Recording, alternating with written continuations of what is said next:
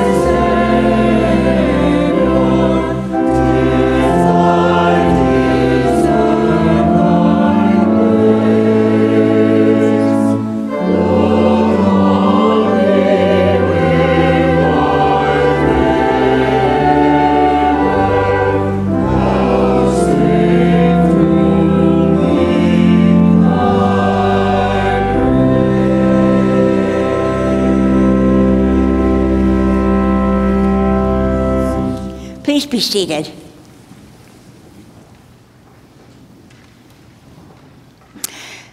The proof of God's amazing love is this. While we were sinners, Christ died for us. And because we have faith in him, we dare to approach God with confidence. In faith and penitence, let us confess our sins before God and to one another. Please pray with me. Eternal God, whose covenant with us is never broken, we confess that we failed to fulfill your will. Though you have bound yourself to us, we will not bind ourselves to you. In Jesus Christ, you serve freely, but we refuse your love and withhold ourselves from others. We do not love you fully or love one another as you command. In your mercy, forgive and cleanse us. Lead us once again to your table and unite us to Christ, who is the bread of life and the vine from which we grow in grace. Amen.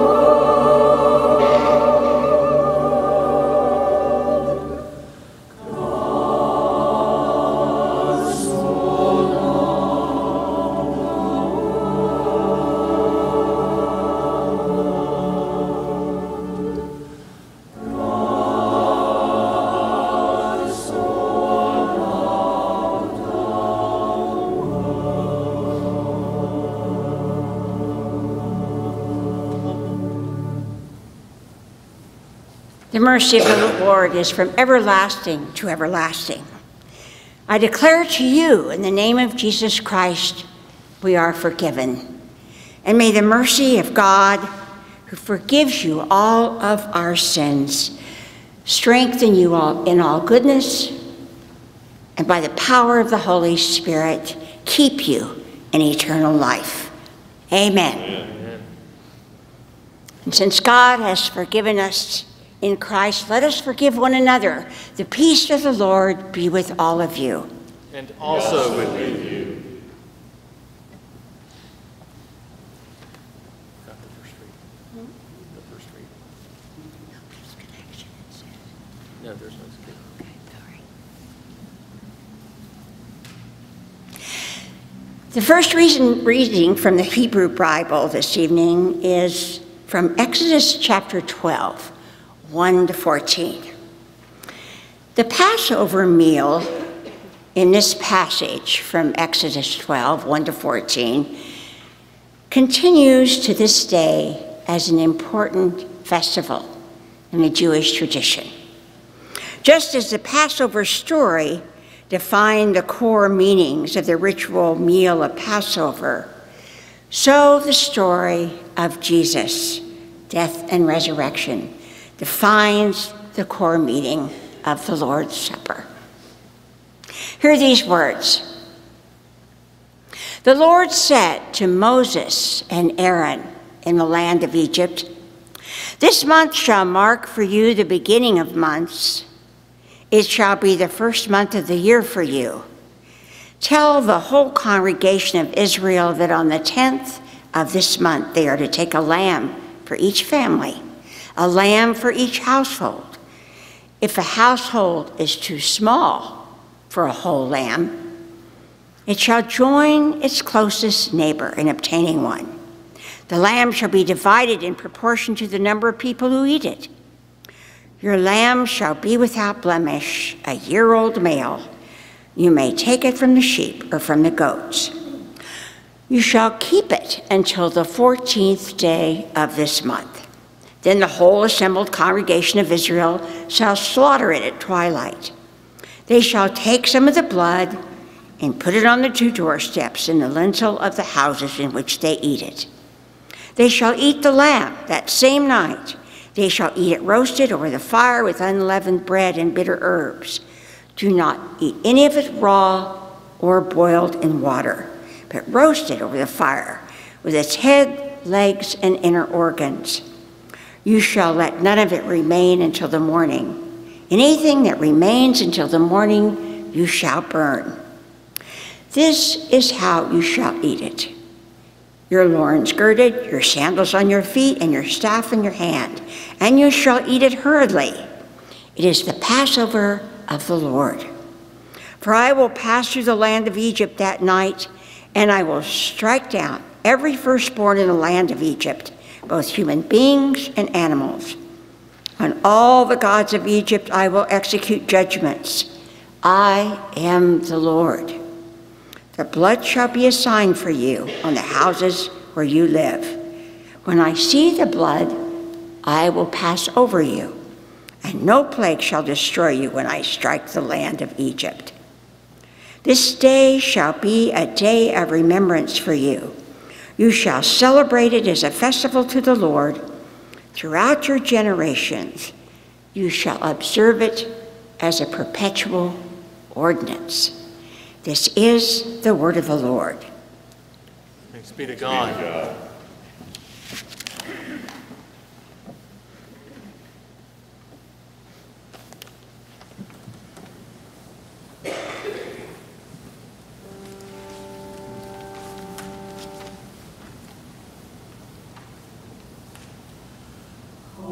Oh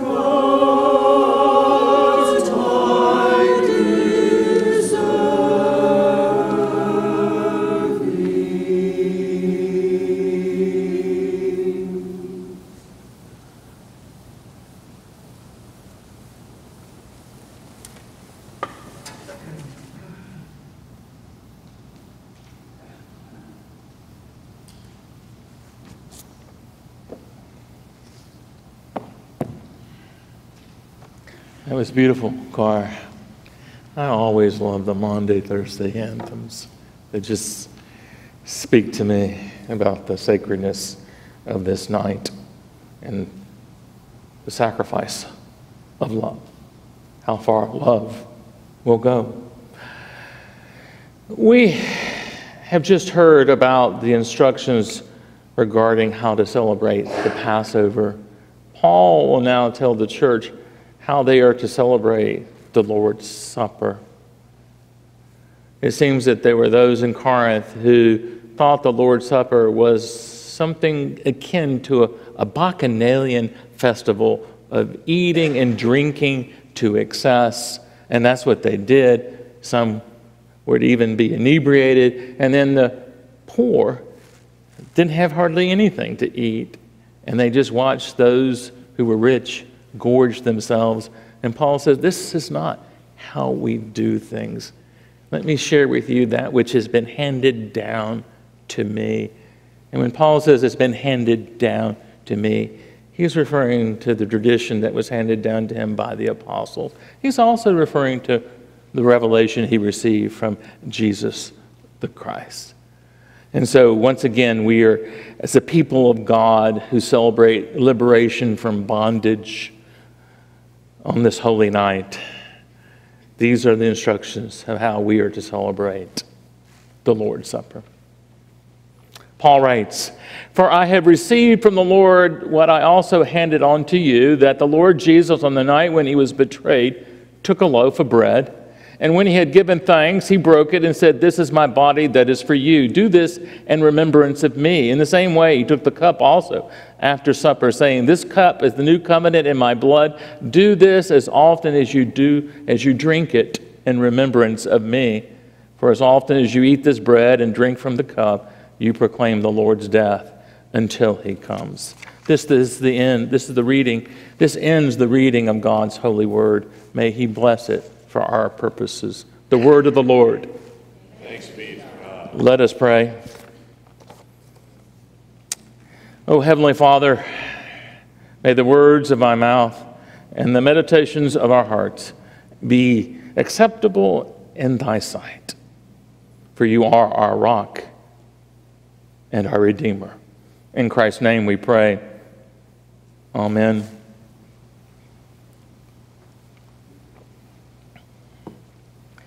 We have come tonight to remember and to be remembered as the people of God delivered out of death into life. In this respect, it is only fitting that we should bracket Jesus' last meal with his disciples with instructions how to celebrate the Passover and the Lord's Supper, found in the book of Exodus and in Paul's letter to the church at Corinth. The first thing I want you to notice is the context for both stories as we remember and are remembered as the people of God and our celebration of the Lord's Supper. In the book of Exodus, the immediate context is the 10th plague about to descend upon Pharaoh and all of Egypt. You recall that the 10th plague is the death of the firstborn. The angel of death will descend and kill every firstborn creature, human and animal, unless it sees the blood of the lamb on the doorpost of the house. If the angel of death sees such a sign, the angel of death will pass over that house. Thus it can be said that inhabitants of the house will pass from death into life, as you see from the slide. We know that Pharaoh will be heartbroken over the death of his firstborn and give his permission for Moses and the children of Israel to leave Egypt.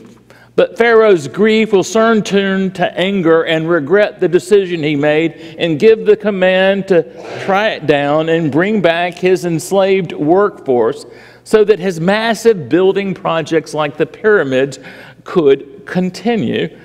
This is why the children of Israel instructed to wear clothes for the journey ahead and eat in haste. In fact, verses 1 through 14 are instructions on how the present community of faith are to celebrate the Passover. The same might be said of our verses from 1 Corinthians. They too are instructions on how to celebrate a ritualized meal of liberation that involves sacrifice, a partaking of a meal that binds them in solidarity as the people of God who sojourn in this life till at last they sit at table with Christ until he comes again. Because the Christians at Corinth have turned the Lord's Supper into a meal that accentuates the differences in Roman society from the haves and the have-nots, going so far as eating and drinking in excess while other brothers and sisters in Christ have nothing to eat. No wonder Paul wants to set the record straight. He reminds the Corinthians of that which has been handed down from him, from the apostles and from Christ. These have become the words of institution on the night in which our Lord was betrayed, which calls to mind Jesus being betrayed by a kiss. What was supposed to be a kiss of friendship was a kiss of death. Jesus took a loaf of bread. He blessed it and broke it and gave it to his disciples and said, "This is my body for you. Do this in remembrance of me." In the same way, he took the cup also after supper, saying, "This cup is the new covenant in my blood. Do this as often as you drink it in remembrance of me. For as often as you eat this bread and drink this cup, you proclaim the Lord's death until he comes." In each ritualized ceremony of liberation, those gathered are to remember in such a way as to be remembered as the people of God who benefit from God's mighty act of deliverance and who participate in the ongoing drama of salvation, aptly illustrated by life defined by the empire or life defined by Israel's God. No doubt the sacrificial element in both rituals, the Passover and the Lord's Supper, have troubling aspects for modern people offended by the barbaric and primitive notion of sacrifice. Does this not make God a God of violence, who sanctions violence to cleanse that which has been defiled? For instance, the atrocities that have been discovered in parts of Ukraine where the Russians have pulled out have been described by the President of Ukraine and the President of the United States as examples of ethnic cleansing. Consider this. If Pontius Pilate is not able to wash his hands of the blood of Jesus, what makes us think that the spilling of blood can have a cleansing effect?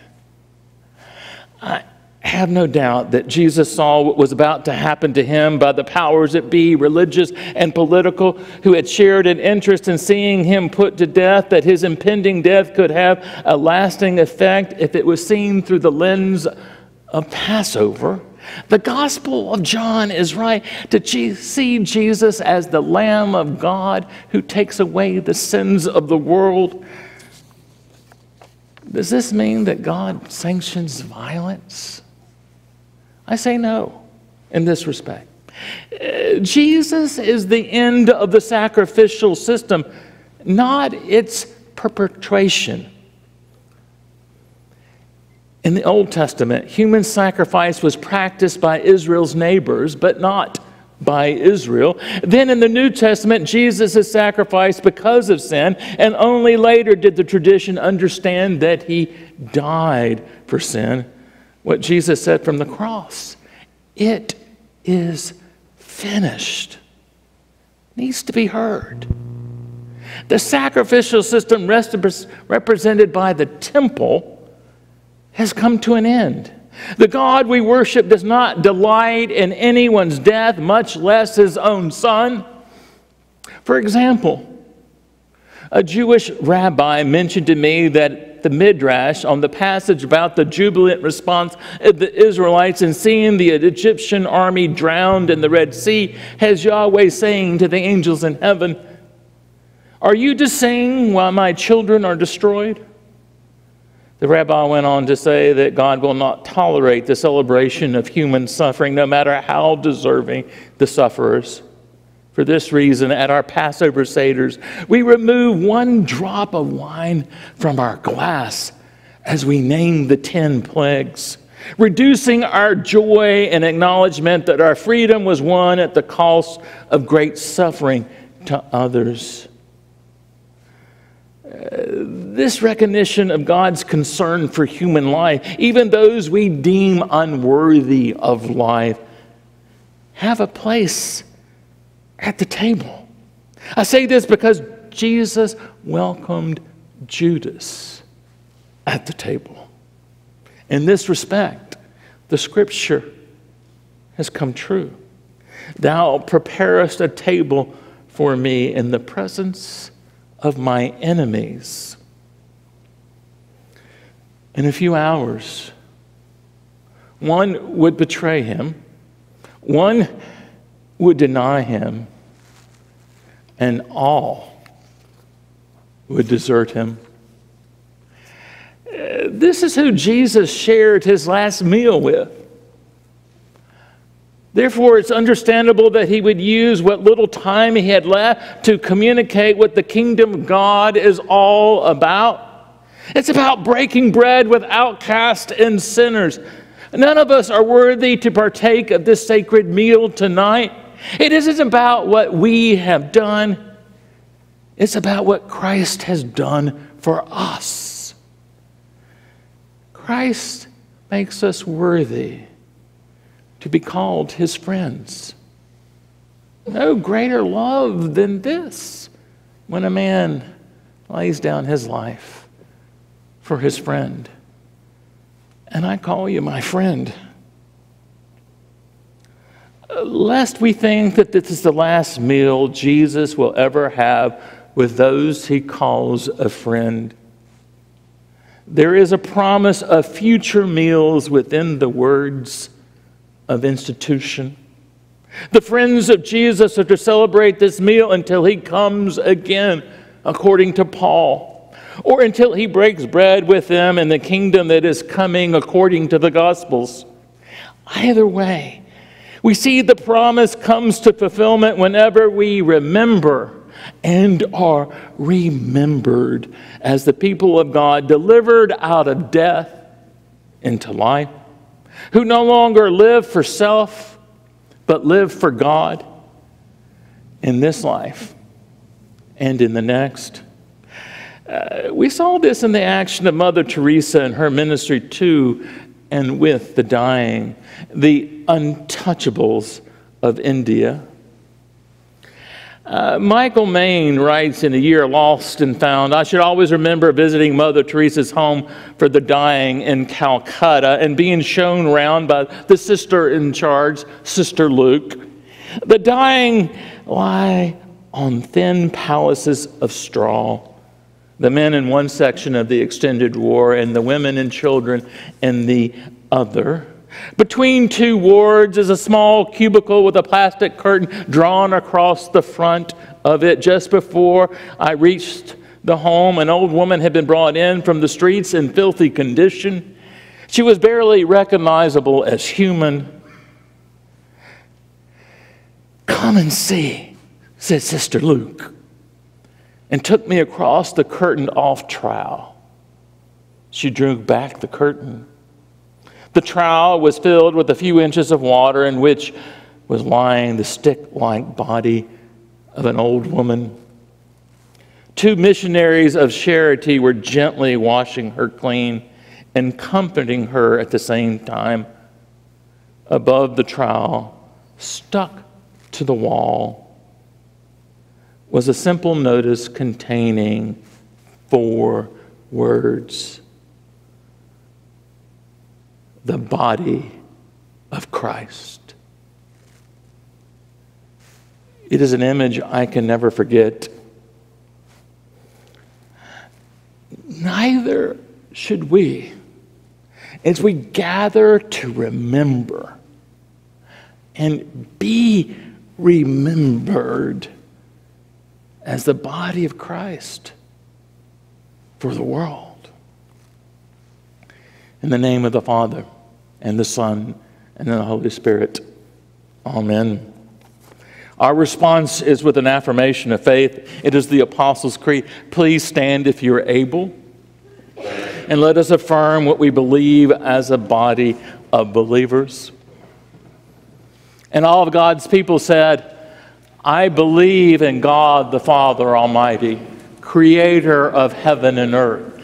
I believe in Jesus Christ, God's only Son, our Lord, who was conceived by the Holy Spirit, born of the Virgin Mary, suffered under Pontius Pilate, was crucified, died, and was buried. He descended to the dead. On the third day, he rose again. He ascended into heaven. He is seated at the right hand of the Father, and he will come again to judge the living and the dead. I believe in the Holy Spirit, the Holy Catholic Church, the communion of saints, the forgiveness of sins, the resurrection of the body, and the life everlasting. Amen. Please be seated.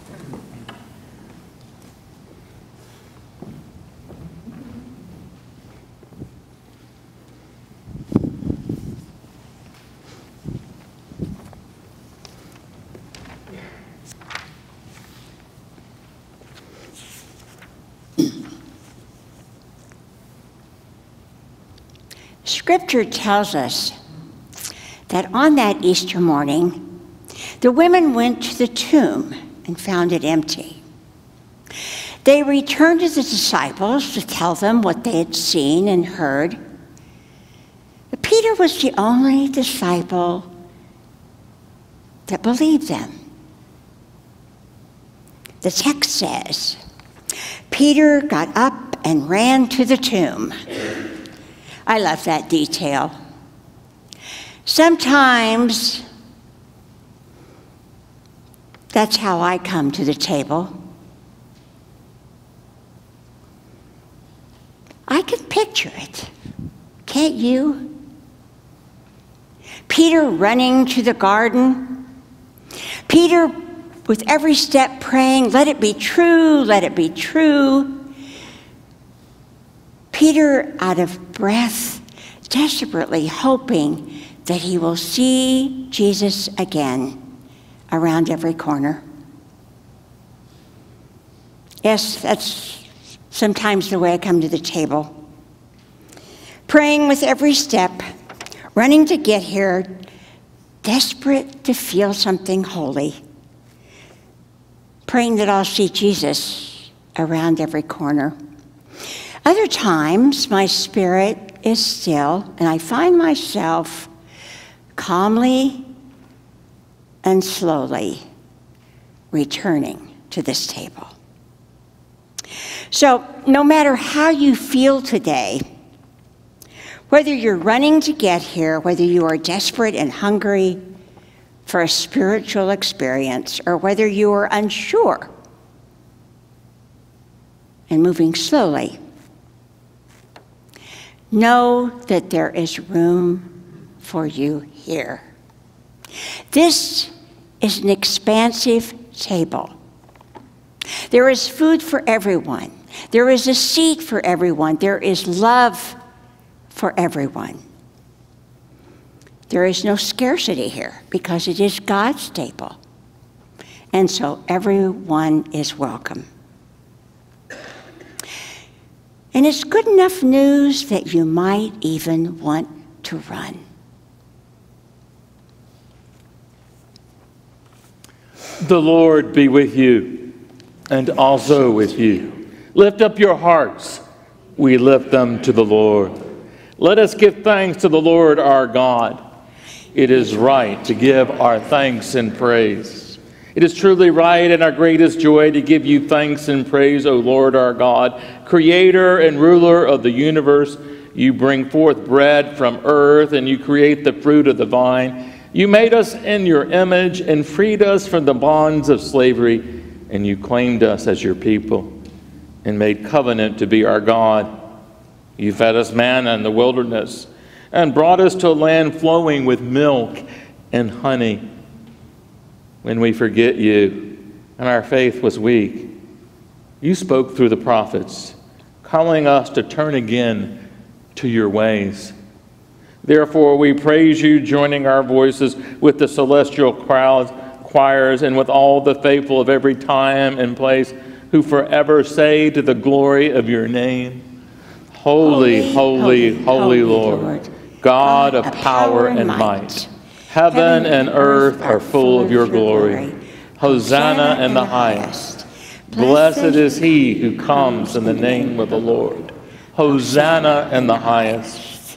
You are holy, O God of majesty, and blessed is Jesus Christ, your Son, our Lord, whom you sent to deliver us from the bondage of death and slavery to sin. In humility he descends from your heights to kneel in obedience to love command. He who is boundless takes on the bondage of our sin. He who is free takes our place in death's prison.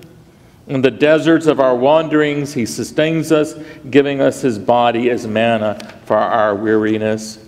The cup of suffering which he drank has become for us the cup of salvation. In his death he ransomed us from death's dominion. In his resurrection he opened the way to eternal life. Remembering all your mighty and merciful acts, we take this bread and this wine from the gifts you have given us and celebrate with joy the redemption won for us in Jesus Christ. Accept this, our sacrifice of praise and thanksgiving, as a living and holy offering of ourselves, that our lives may proclaim the one crucified and risen. Praise to you, Lord Jesus. Dying, you destroyed our death. Rising, you restored our life. Lord Jesus, come in glory. Gracious God, pour out your Holy Spirit upon us and upon these your gifts of bread and wine, that the bread we break and the cup we bless may be the communion of the body and blood of Christ. By your Spirit, unite us with the living Christ and with all who are baptized in his name, that we may be one in ministry of every place. As this bread is Christ's body for us, send us out to be the body of Christ in the world. Lead us, O God, by the power of your Spirit to live as love commands, bound to Christ. Set us free for joyful obedience and glad service. As Jesus gave his life for ours, help us to live our lives for others with humility and persistent courage. Give us strength to serve you faithfully until the promised day of resurrection, when with the redeemed of all the ages we will feast with you at your table in glory. Through Christ, all glory and honor are yours, Almighty Father, with the Holy Spirit and the Holy Church, now and forever. Amen. And now let us pray prayer you taught your disciples to pray, saying, Our Father, who art in heaven, hallowed be thy name. Thy kingdom come, thy will be done, on earth as it is in heaven. Give us this day our daily bread, and forgive us our debts as we forgive our debtors. And lead us not in temptation, but deliver us from evil. For thine is the kingdom, and the power, and the glory forever. Amen.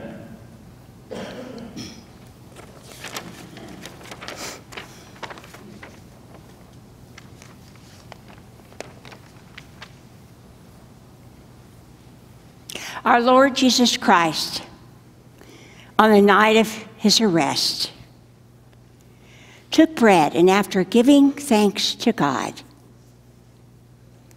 he broke it. And he gave it to his disciples and said, Take and eat. This is my body broken for you. Do this in remembrance of me. Also on the same night, he took the cup, and he said, This cup is the new covenant poured out for the forgiveness of sins. Drink all of it. Do this in remembrance of me. For as often as you eat from this bread and drink from this cup, you do show forth my death until I come again. The gifts of God for the people of God, and our response is, Thanks be to God.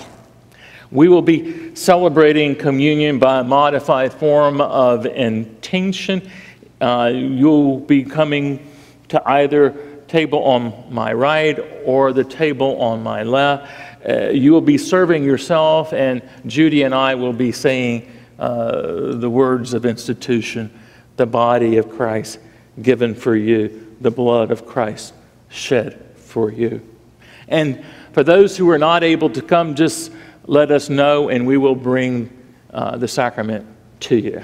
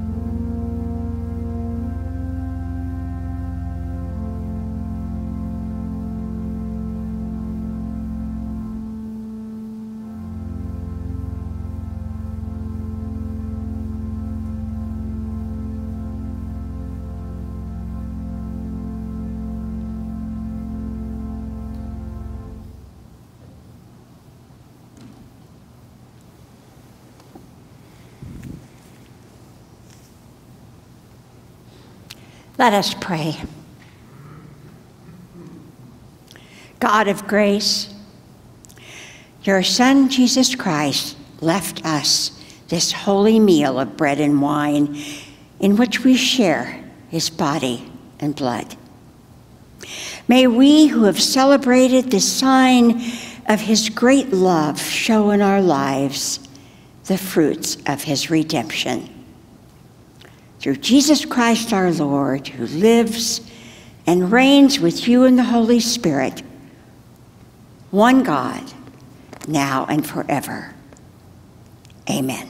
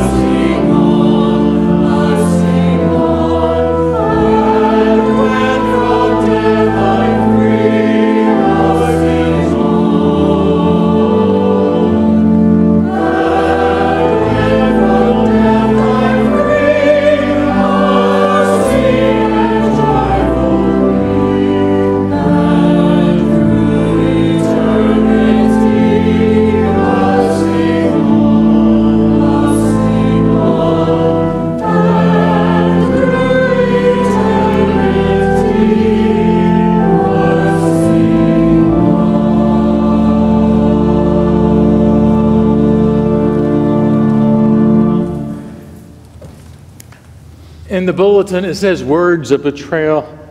In some ways, it's more fitting to say words of abandonment.